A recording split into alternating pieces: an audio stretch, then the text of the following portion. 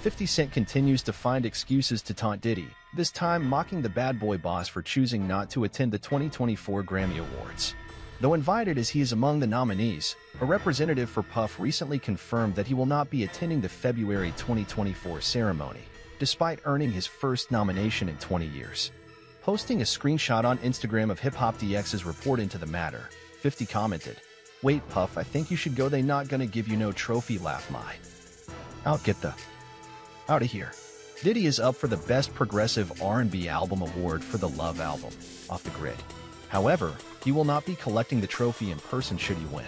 50 Cent has relentlessly trolled Diddy in recent months ever since the mogul was first accused of sexual assault and rape by his ex-girlfriend Cassie, allegations he vehemently denies.